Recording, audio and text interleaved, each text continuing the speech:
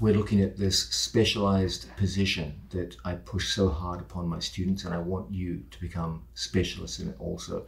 This is the clamp position. It's essentially a form of ashigarami on the upper body.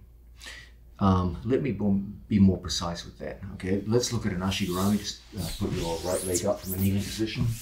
Okay, classic ashigarami. You got a bottom leg and a top leg, just like so. Okay, the ashigarami enables me to control distance. When he pushes towards me, my left foot makes it difficult. When he goes to pull it away, my left knee makes it difficult. My second leg forms a connection, so you have a bottom knee and a top knee, which enables you to corkscrew your opponent and move them around. Okay. Contrast that with the clamp, which is just the same situation, bottom knee, top knee.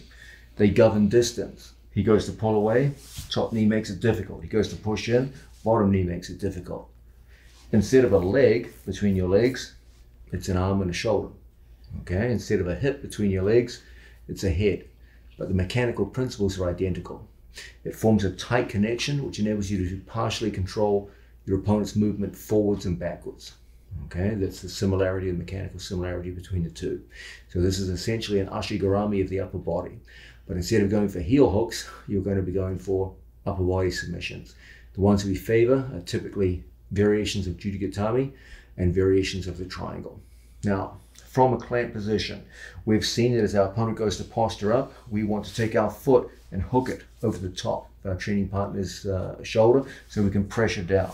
We want our foot inside his bicep so that he can't post inside and start causing problems. He posts inside, we always want the inside position. That forces his hand down towards the mat.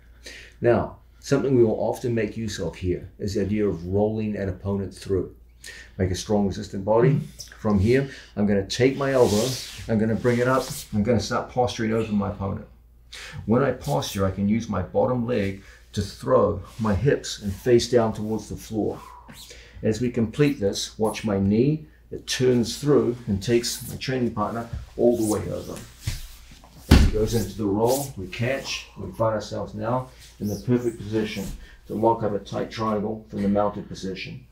As he tries to defend himself, he goes right into the rolling strangle.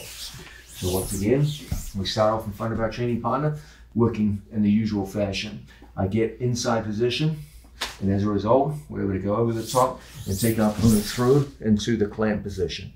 As I see him trying to posture up, our foot goes, the heel goes right inside our training partner's knee.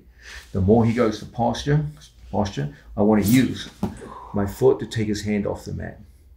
That brings the head down. As the head comes down, I want my head to come up. So I come up here to my elbow. Now we start driving, rotating and pointing our knees at the floor.